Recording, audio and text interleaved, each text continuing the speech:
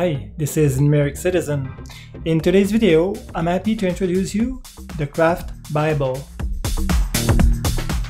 So first, let me explain how the Craft Bible project started. A few weeks ago, when I started creating those YouTube videos about craft, I found out that the information related to craft is kind of spread out on the web, and there is no centralized website with all the information that a craft user might find interesting to know about.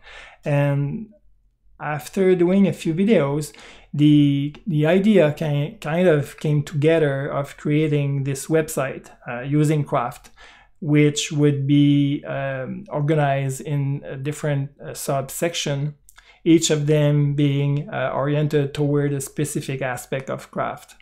The general design principle behind this Craft Bible is to be visually pleasing, and also I'm trying to match the actual craft branding by using all the built-in formatting options that are available in Craft. So the end result is that when you look at the Craft Bible, you feel at home, or you feel there's some familiarity with the craft application itself. So that's one of the goals I had when I designed the general look of this website. So what you're seeing right now is the main page of the Craft Bible. I'll put the bookmark reference in the show notes below. The Craft Bible is divided in different sections. There's kind of an introduction to the Craft Bible itself. And also there's a bunch of different sections where they talk about very different aspects of craft. And then at the end of the main page, there's the guest book. The guest book is a place where I'm hoping that the visitors of the Craft Bible will leave a comment or suggestion about the Craft Bible. So again, if you happen to visit the Craft Bible, I encourage you to leave me a comment. I'll try to respond to them as they come by. And also at the end of it, at the end of the main page, there's a section describing the update history of the Craft Bible. I find it interesting to list all the improvements that will be done within the website, and also to kind of tease what's coming up for the next major updates to the Craft Bible. So that's something you can see from the main page of the website. So let me show you a few example of section I put together. The first one is about craft itself. I'm trying to kind of explain what is craft, how it can be used, what are the typical workflows where you can use craft. And I think that a lot of people will use craft in a collect, organize, distill, and express workflow where people use craft to collect information or to organize that information, and eventually to kind of remove things that are not needed and kind of clean up the content. And eventually they will use craft to express themselves, either by writing a book, an article, a blog post, or even creating videos or doing some photography or anything else that is related to being creative. So this is what I'm trying to explain there. And also there's a few videos found on YouTube that I think are showing craft in a great way for people who are not used to or don't know about craft. They can see craft in action and get an idea of what is craft all about. So there's a few other sections. There's a craft resources section where you'll see the official What's New sub website available on the main website by the craft team. There's the reference to the craft help done again made by the official team behind craft. There's a section related to templates that you can use that I think are showing how craft templates can be used. There is a few videos about craft, like the YouTube channel made by the Craft People.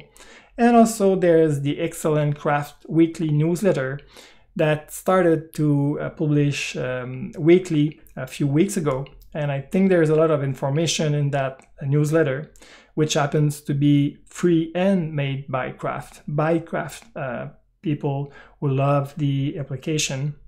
And also you'll see a few Craft members that are known to be on Twitter, so you can find their profile page there. Also, the best YouTube videos about craft. This is a selection of what I think are good videos in explaining a certain aspect of craft or seeing craft in action. So you'll see obviously a few of my videos, but videos from other guys too.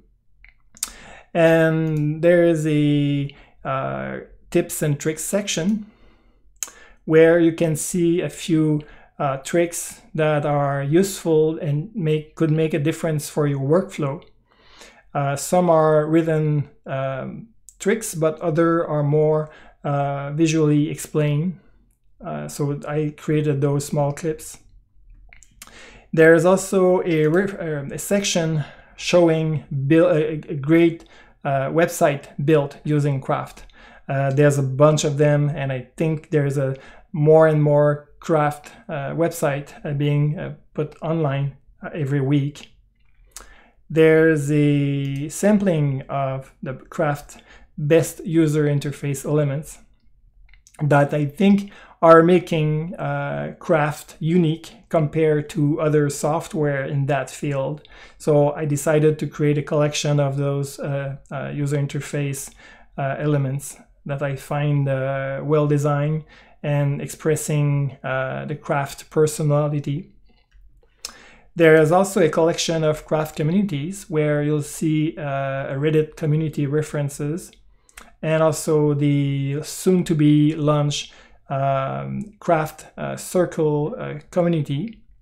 And also there is obviously the Slack community that you can go from there and visit yourself if you are a user of Slack. There's also a few things that are worth mentioning, like the Craft automation. There's a few things that I'm putting together there related to shortcuts, but eventually I'll add some more information related to how Craft could be used in conjunction with IFTTT or Zapier. So those things are coming shortly. There's also a section related to how you can use other resources with Craft to kind of make your Craft content prettier or better from a design or from a visual perspective. There's also a reference to the Hook application on macOS that is frequently used with Craft. So you'll have some information there. And don't miss also the excellent Raycast utility that is available on macOS, and you can use an extension of Raycast to search for content within your Craft environment. Also, there's a section related to Craft versus Notion. This is a long-standing discussion, what's better between Craft and Notion. The idea of this section is not to answer the question itself, but just to show different perspectives related to Craft and Notion. Both applications kind of compete against each other. There is a Craft alternatives section where a lot of people who are using Craft came from other applications like Evernote, Roam, Logsec, or Bear, or Notion. So I kind of put together a section of those applications where people come from. And also there is a section related to the Craft in the press. So Craft is generating quite some buzz over the year, and it's kind of a collection of the main articles that you can find about craft. And also there's a section related to the future of craft, which will guide you to this website that I have created, which is called Making Craft Better. There you'll be able to see a few articles related to how craft could be improved in different aspects of the application. So this is something that you can access from within the Craft Bible. This is something I created, by the way. So you have the general idea of the Craft Bible, what it is all about. I hope you like the content. It's the starting point of the Craft Bible. It's not finished. It's a work in progress. And the idea is that the foundations are in place, and from there I'm going to add more and more content over the next few months as required. So again, I encourage you to visit the website, leave a comment in the guest book, or you can leave a comment in the YouTube video comment section. Also, don't forget to subscribe to this YouTube channel to be notified of the next video. And again, thanks again for being there, watching my videos, and see you later, guys. Bye.